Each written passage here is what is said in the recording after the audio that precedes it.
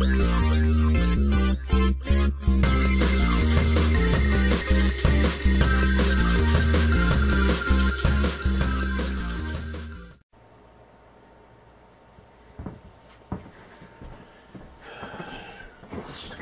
works.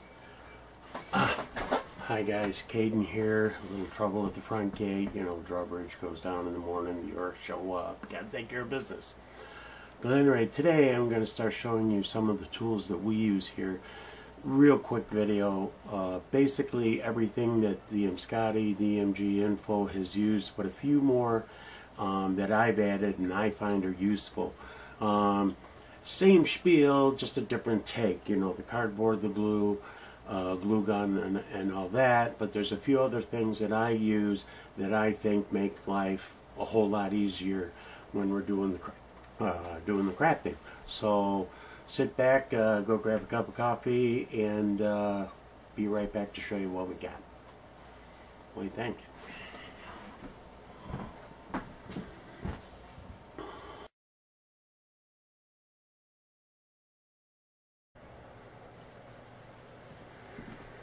Alright, basically here you see just about everything that that you've seen before.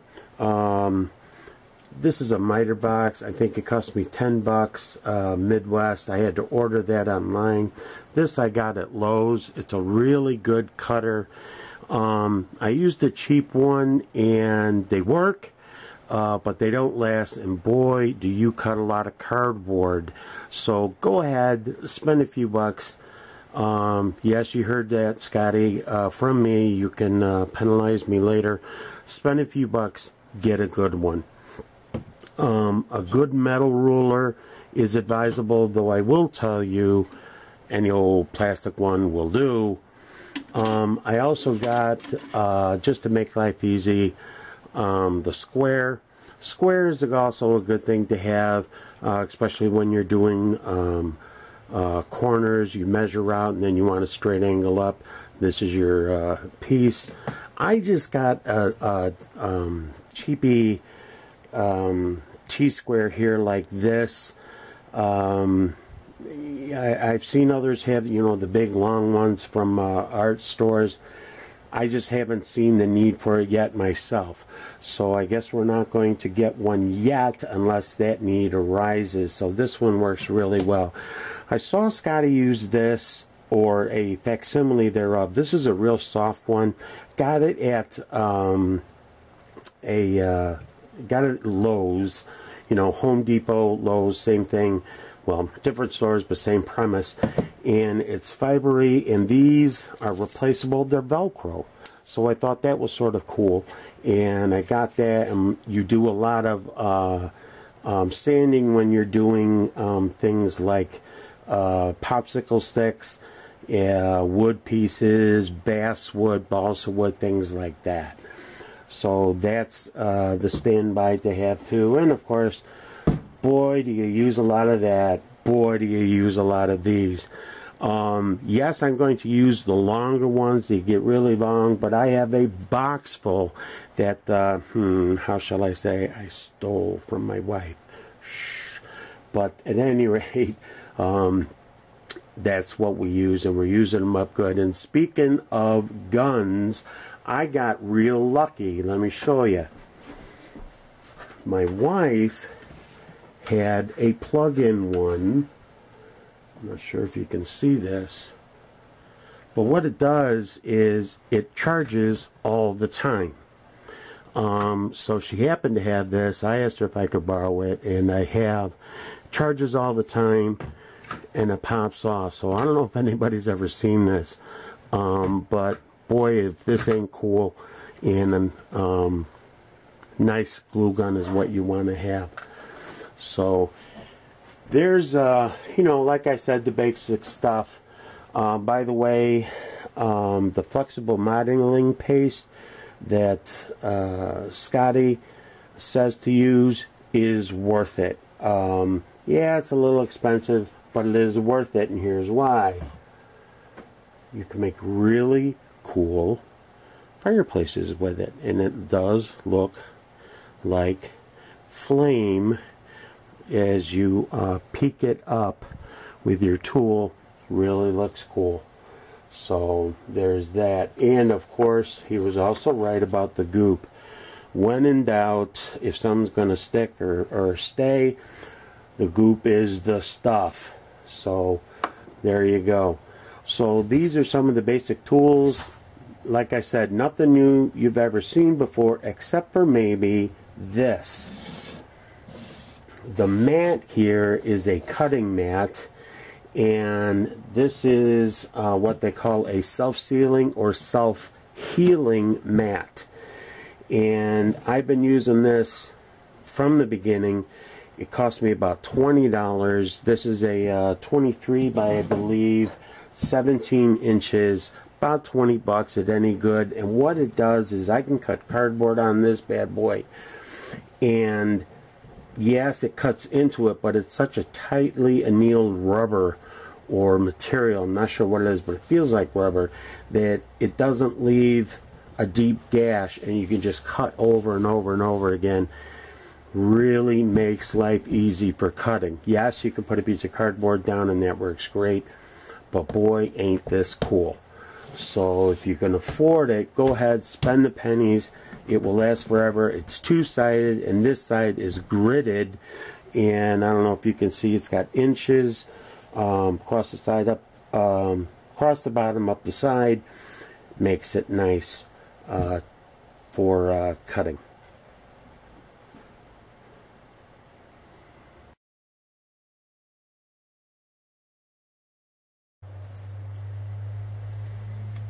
Alright, just a few more items. The requisite sand, construction sand that you will use forever, especially if you're doing these bad boys, the graves or rubble in the dungeon or caves or whatever. Little white glue, a little of this all over it, and it is a great technique. You can paint it to look anything you want, or you cannot paint it depending on the grit. This was a coffee can that my son or my grandson went out on street side, swept up in about 5 minutes, and I have been using it for about a month and a half now, and I still got tons, because when you use it, you pour it off. I just pour it right back into the container, and I got lots more for next time. So this is indispensable. So get yourself some. Grandkids are wonderful things.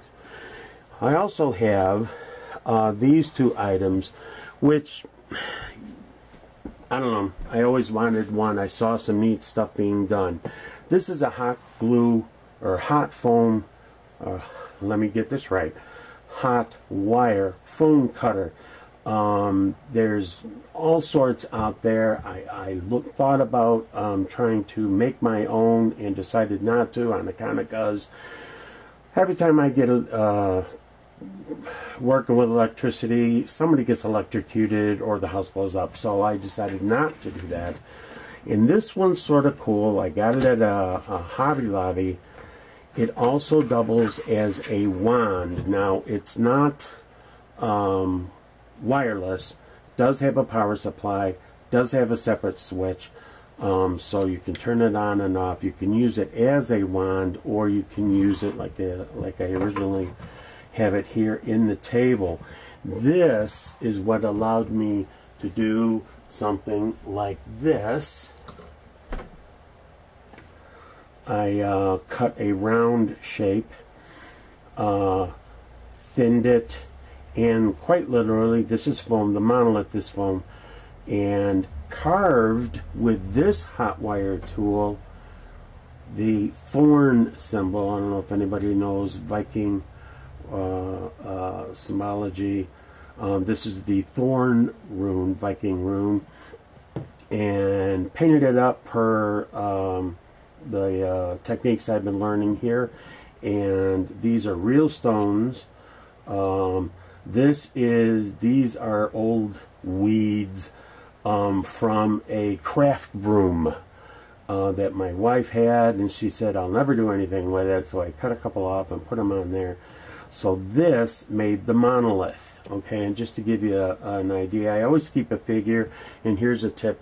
Keep a couple figures handy on your workbench. It makes it so that you can say, well, gee, you know, how big am I making this? So your open grave, you could say, well, yeah, okay, that'd be a good size for an open grave. Gives you a good sense of the size of your doors, the size of your fireplaces or whatever that you're working on.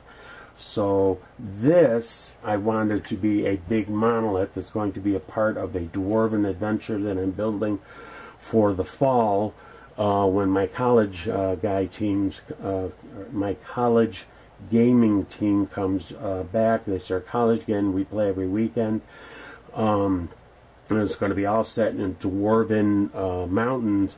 And they're going to keep on finding these things with different glowing symbols on them. And they're going to wonder why all the stones are the way they are. So it'll be sort of neat. And it's foam, and it's used, done with the same technique. Oh, die, little man. It was made with the same techniques as everything else that DM Scotty DMG Info has shown. So nothing new to see here, folks. Moving along. But at any rate, this was about 40 bucks. But if you watch like AC Moore, Hobby Lobby, every weekend they have some kind of coupon that says 40% off one purchase. Guess what I got for 20 bucks? This was about $15, but it does a really good job. And I gotta tell you, the whole thing gets hot, so I'm not so sure that I'm not going to see if I can't do some more intricate carving with it in depth. We'll see. So there's a look at a lot of the tools that I've been using. Like I said, like the mat in these, a little different from everybody else, but hey, that's my 2 cents. These are the tools I'm using. And now in the next couple of videos, we'll hopefully see the results of these purchases. So have a good one, guys, and we'll see you in the next video.